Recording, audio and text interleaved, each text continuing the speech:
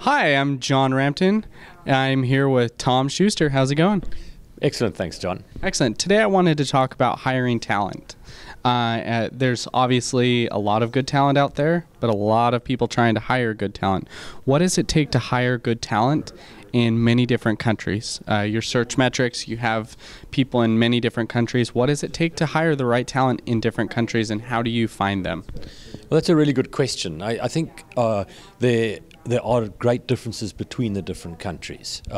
So what applies in, say, here in the States doesn't work in Germany or in others, although in the end they're all people and they have the same thoughts and concerns. Yep. So I think having a really good structured approach is one of the things. I believe in using headhunters. I think that they really help you to reach into areas that you would never be able to get into contact with. Although you have methods like LinkedIn and others that are open to find people if you wish.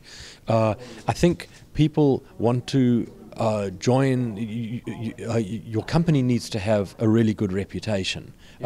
So there must be good reasons for them to. Does culture play into that a lot?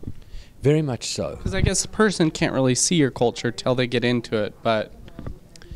Yeah, well, I think you try and project the culture of your company at the time that you're speaking to them, but to a degree they get that from the internet and from other sources, and to a degree they get it from yourself. Yeah. But it's also, I think, one of the things is you hire good talent if you know what you're looking for, and that's probably often the most difficult thing. Is you don't really know what you're looking for, and it's very difficult then to judge if the person sitting opposite you is the right one.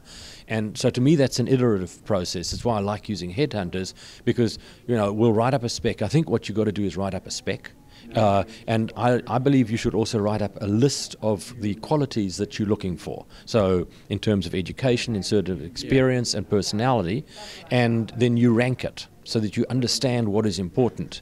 And based on that, your headhunter can look for better people. And then when you get the people in and they're not right, you go back to your list and say, hang on, what did I get wrong? Then you go back to your headhunter and say, okay, this is really, this I had wrong, you giving me this, I really want this. Okay. And through a process of iteration, you come down to finding the person that you really need and understanding what it is you're looking for. All right. Well, thank you very much, Tom. Again, John Rampton talking today about headhunting. Thanks, guys.